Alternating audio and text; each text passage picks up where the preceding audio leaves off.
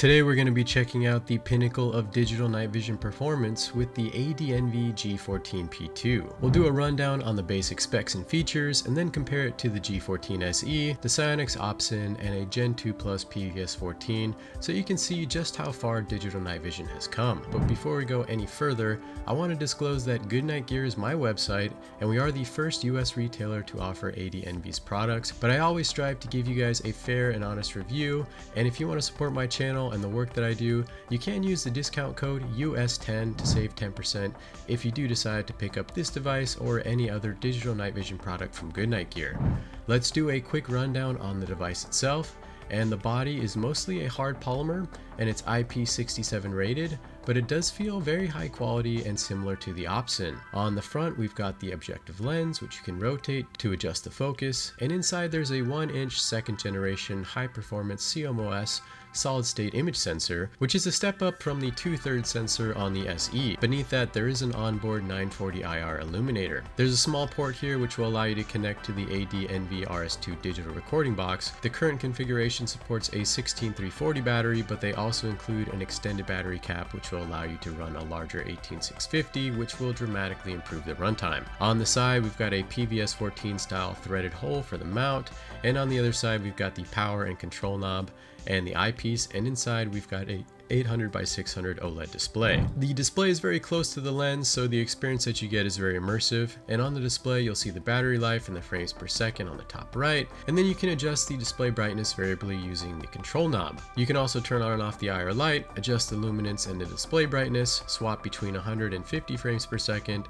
take photos and videos, and adjust the contrast and also the sharpness. The out-of-the-box mounting options are pretty impressive on this unit, and it comes with an ultralight aluminum alloy dovetail compatible bridge, so you can mount them over the right eye or the left eye, and there's two different style mounting arms which will help you mount the monocular in different configurations, and at the moment it's connected to an L4 mount which is attached to a fast helmet. It's a flip up style mount so you can easily move them up and out of the way, and it's very easy to get this into a comfortable viewing position, and overall it's the nicest mounting hardware that I've seen included with the purchase of any digital night vision monocular, and you can even bridge two of these together using the included mounting hardware as well. Now we're going to jump in and check out some testing footage, and the video was recorded using the ADNV RS2 video recorder, which is an add-on accessory that can be purchased separately. The device is running at 100 frames per second, and the quality of the image is incredibly crisp, and the focal range is quite wide, so you're able to make out a lot of very sharp detail at different ranges without having to adjust the focus all that often. The field of view is 30 degrees high by 40 degrees wide, which does deliver a very immersive experience, and whether you're running at 100 frames per second or 50 frames per second, you're going to be able to navigate much more confidently with this device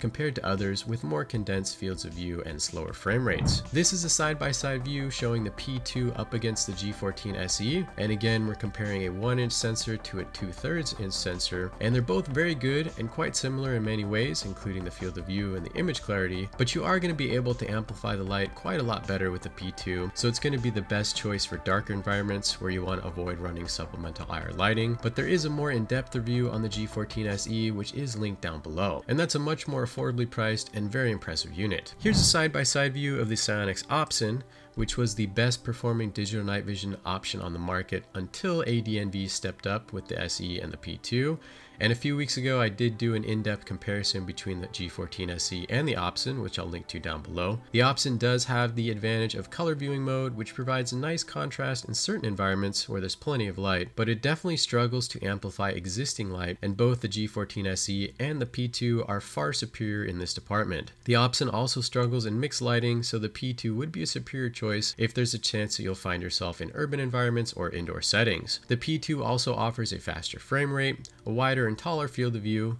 bridging capabilities, and it's a much more lightweight package all around. Now we're looking at a side-by-side comparison of the P2 with the Gen 2 Plus white phosphor PVS-14, and this was recorded with my Google Pixel smartphone, which caused that pink glare to reflect off the lens. But you can see here that the field of view is pretty similar, and the low light amplification is better on the P2, and it's close in performance to a Gen 3 analog. There are certain advantages to analog like better battery life and zero latency, but with digital Also, you can more easily balance mixed lighting environments, and you don't have to worry about damaging the tubes when exposing them to light. This is a comparison photo showing how the P2 compares to a bunch of different digital night vision devices, including the G14 SE, the Opsin, the NVG30, and a handful of lower end devices. And there's also a photo from a Gen 2 Plus white phosphor analog tube. And we're going to reduce the amount of light so you can see just how impressive the performance of the P2 is. And at the moment, we've lost image on most of the digital units, and the P2 is outperforming every device here, including the PVS14.